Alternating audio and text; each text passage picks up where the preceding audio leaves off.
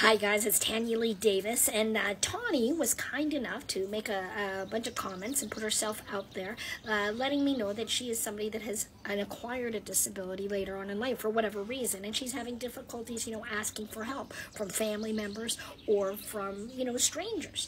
And I thought this was a great teachable type of moment because there's a big difference between somebody born with a disability, like myself, I was born with a form of dwarfism, and somebody that has acquired a handicap or disability later on in life via accident or just the fact that you're getting old and shit's starting to break down.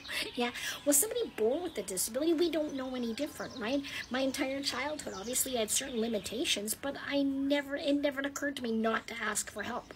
The kindness of strangers. I've traveled all around the world. When I lived on my own, I went grocery shopping, and if I couldn't reach something, I'd look around, and if somebody was in the aisle, even if they didn't work there, I was like, hey, can you come help me out? If nobody was in that aisle, I would go to the next aisle and say, hey, come with me. I need some help.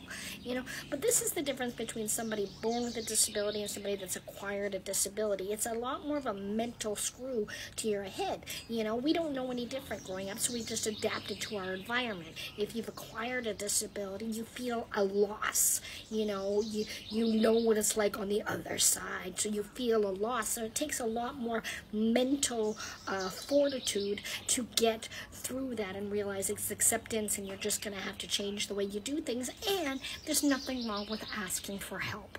I know it gets difficult, but that's just part of life. Even now I'm 51 years old, there's certain things that I used to be able to do that I can't do anymore, so now I have to ask my husband, and I realize that's difficult. But you know what, at the end of the day, rely on the kindness of strangers. People are pretty awesome and are willing to help out.